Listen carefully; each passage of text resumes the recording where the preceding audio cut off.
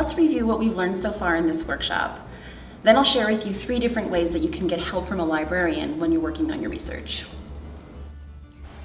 The first thing that we covered was what is a peer-reviewed journal, or what is a peer-reviewed journal article. So we talked about how different researchers will all write different papers, and that's how they communicate with one another. And they also will work to quality check one another's work as well. And that's the peer review process.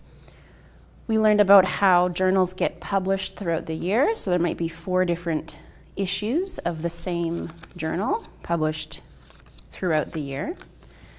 And that a different collection of articles will be in each one. So that was what is a peer-reviewed journal. Then we learned about what is a database. So this is where we talked about how different databases will be established for different subject areas. So for psychology, the one that we use the most often is called PSYC, and this was a little screen capture of that.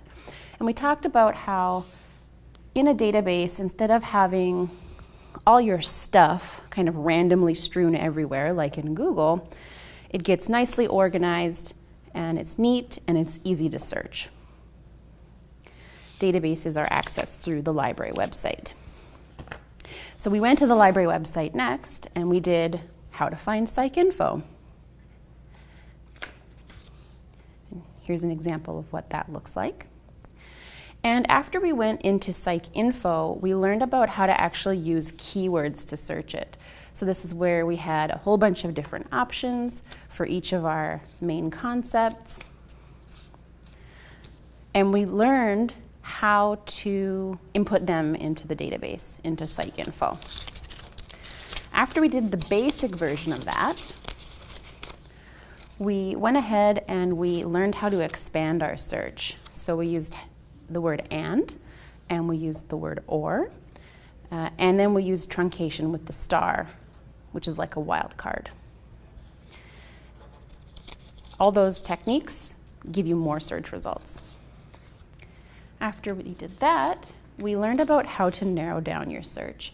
And we used a couple of techniques for that one. We used 3.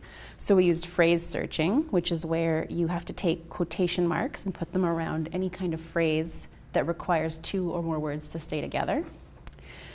We learned about how to use the drop-down fields, title and abstract, to make sure that your search results are as relevant as they can be, rather than just finding your search terms randomly anywhere in the article.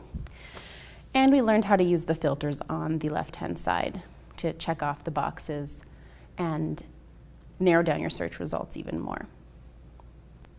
The final thing that we did was learn how to use how to get the full text of the articles, either through the library or through another library using interlibrary loan.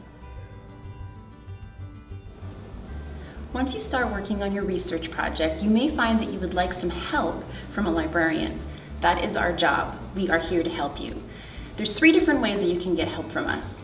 The first way is through email. All you need to do is send us an email at library@capitalnou.ca, letting us know what your research project is and what you'd like help with, and we'll get back to you within 1 business day. Another option, option 2, is to come see us in person. We have a drop-in research help desk in the library, and the hours vary throughout the year, so check on our website to see what they currently are, and then feel free to drop in and we can give you a hand. The third option is an online chat option called Ask Away. Some of the librarians who work on it are here at CapU, and then some of them are at other universities in BC. All you need to do to access the Ask Away is to go to our website, go to the Ask Us page, and you'll find the chat widget there where you can ask your questions by chat. So I hope that you've learned something new in this workshop today and that you feel confident to go forward with your research project. I hope that you'll also take 3 minutes to fill out our survey and let us know how this workshop was for you. I really hope to see you around campus, and please remember that we in the library are always here to help.